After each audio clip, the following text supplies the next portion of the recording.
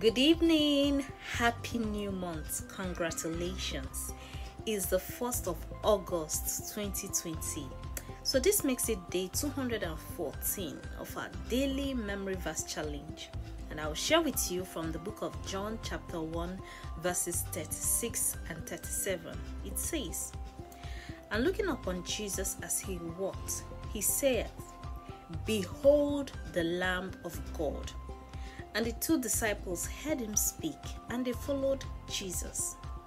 So here we see John the Baptist again announcing our Lord Jesus Christ.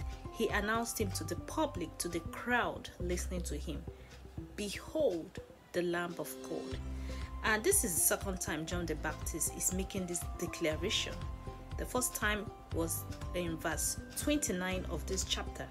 And now we see him saying the same exact words in verse 36 of this same chapter. So we have to, follow the example of John the Baptist and declare our Lord Jesus Christ. Proclaim him as Lord, as the Lamb of the world that came and died on our behalf for our sins. Okay, he is the sacrificial lamb of God that came and died for our sins.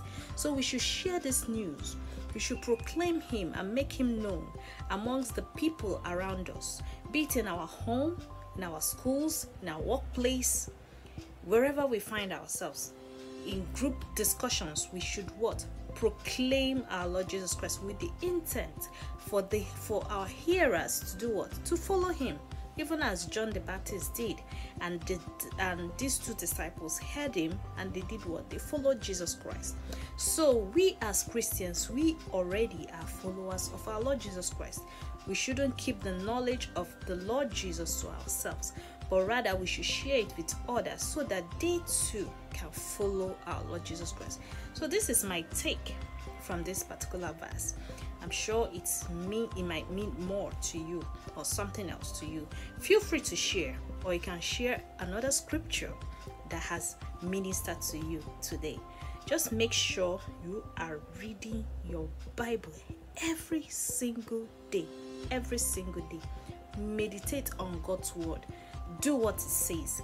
I challenge you to memorize at least one verse from the scripture every day of your life, and God will continue to help you grow stronger and stronger in your spiritual life.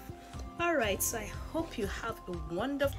So I pray that this month will work out smoothly for you and also the rest of this year. All right, have a good night. Bye.